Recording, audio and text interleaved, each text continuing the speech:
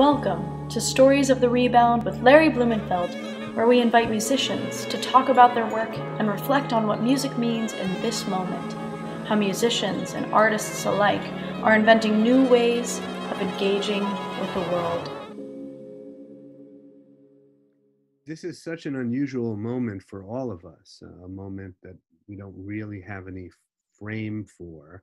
And one thing about it is that whatever it is we're all dealing with, whatever it is we're each dealing with in this situation, in this pandemic situation, we can't get together and commune through live music. We can't share that. And in almost every other disturbing or disorienting instance in my life, that's been one option. So let me ask you, where was the last time that you performed live or that you experienced music live before we shut all this down? Ironically, I was supposed to have a show 2 Sundays ago that was on the cusp of the whole kind of like non-essential businesses were not necessarily shut down yet, but it was a sort of a cusper. So I called off the gig, but I would say before that, it was a week prior. I performed at Rockwood Music Hall with a singer-songwriter project of mine called Everything Turned to Color, and it was the sold-out show at Rockwood 3, and it was lovely. It was great. But yeah, I'm holding that memory closely right now. And of course, at that moment, you had no idea that. No, Right. Do you remember the last thing that you heard in terms of hearing live music before? Yes, I went to National Sawdust.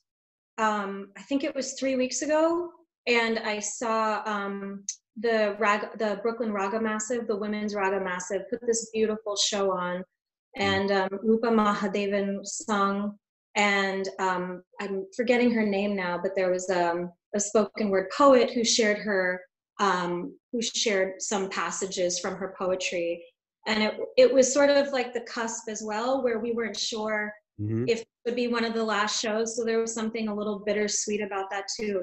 It was really beautiful, and that was sort of the last time I think we knew we were going to see each other for a while. You know, we both live in Brooklyn, New York, and it seems like, you know, our paths overlap a lot here. I know one small venue that's important to both of us is Barbez, which is just a walk from my home. Living and working in a situation where you can just show up. Hey, I'll go out here and catch this person's thing here. Oh, you're performing here. Maybe you'd like to come perform with me here. What does it feel like to have, you know, to be a creative musician and have that suddenly cut off? It's hard. I think I spent the majority of last week sort of mourning. I think I've been reading a lot, and people are talking about this as a form of grief, and I definitely have experienced grief in this process. But I also think that if I can put that aside, there's also been a lot of beauty that I've seen over the last few weeks, in terms of just friends and artists coming alive online and singing, sharing their music, getting together with Raquel and other singers. So there's been that solidarity too, which has been really special. Yeah, that's kind of what I was getting at. I mean, on the one hand, yes, there's a lot for us to either grieve or get morbid about or just get scared about. But I do think there's also this, I feel like there's this renewed appreciation, first of all, of what that whole sense of community that we're being denied right now means. I mean, how would your music have the shape and sound that it has now were it not for these places in this community that you walk in? I think that it's definitely influenced by the community, and there's so many people out in the musical community in New York doing so many different things. So there's always that spark of kind of like, oh, I want to take this from that, or I feel inspired by this, or this person's doing trap, or this person's singing, doing rap. And so, yeah, I absolutely think that while I started with jazz, I think, I've been so influenced by the community, and in different ways I'm continuing to be inspired by the community, surprisingly through all these social channels online. I'm just like, I'm sort of astounded by how much of a connection I still feel. Yeah, I mean, it does seem like there's a new energy to what's possible. I mean, by necessity, but what's possible online, and how people can, it's also kind of revealing in an interesting way. I mean, people playing from their living rooms, or, Yeah. I mean, have Yeah. you been experimenting with this? I haven't. I have been recording recently. I've just been finding my way back to old jazz standards. And I've just been recording myself singing old standards on my ukulele and sharing them. So yeah, I haven't done anything live, but that's bringing me a lot of solace and What joy. song? What songs, if I may Uh, ask? but I just did a version of Body and Soul and Manha de Carnaval by Mhm, Louis Bonfa. mhm. Um, and so, yeah, I was thinking maybe I'll brush off Stardust today or tomorrow. Okay, right. Stuff you might not do at a gig. Yeah, exactly.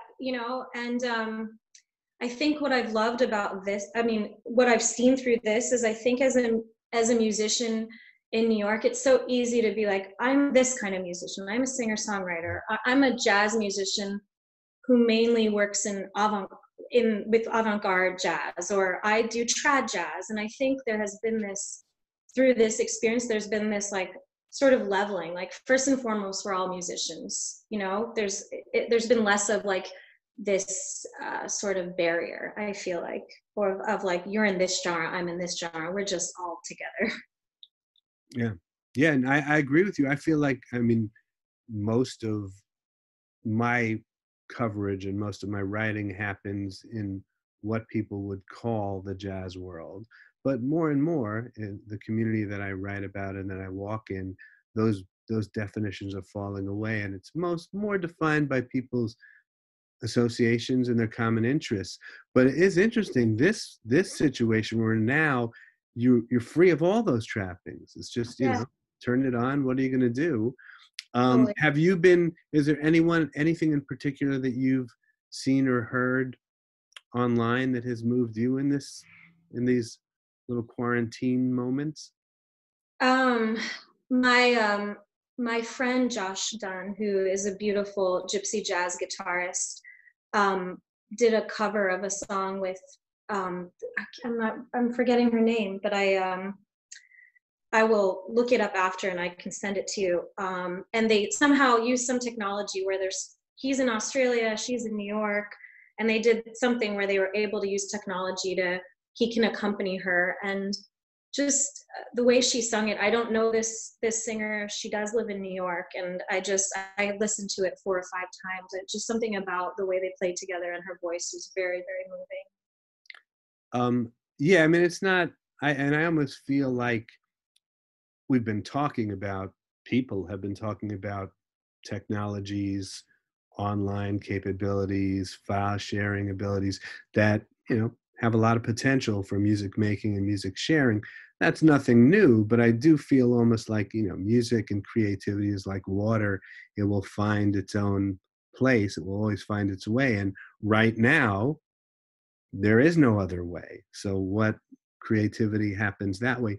What can you tell me a little bit about what you've shared here with Music on the Rebound? What music Yes, you're sharing with us? yes. Um, so I wrote this song called Nature's Song last year, and the song is an exploration of our dialogue with nature. And I think living in the city, it's very easy to feel disjointed from the world of nature. I think often we think that we get a lot from nature, but we don't necessarily understand that there's this symbiosis, that nature is getting something from us too, if we give to it. And I think it just felt apropos, especially right now with everything, we're confined to our homes. Some of us are confined in the city. We don't have the opportunity to really go outside and be. And when I go out for my evening runs, I'm seeing so many more people outside than I normally do. And it's sort of just a reminder that nature is so powerful, like in our soul and our psyche. And it felt important for me to kind of share that. Yeah, I think we all have a different appreciation of that right now. Um, yeah, does that song feel different to you now, right now, than it might have when did you perform it in the video? It was last April, so a year ago. Yeah. Yeah, it does. I think initially when I wrote it thinking about how sometimes we look at people who live solitary in nature as if they're sort of, we can't understand them, as if they're sort of like separated from us. And I think it's interesting how a song can change meaning for you, even as you've written it.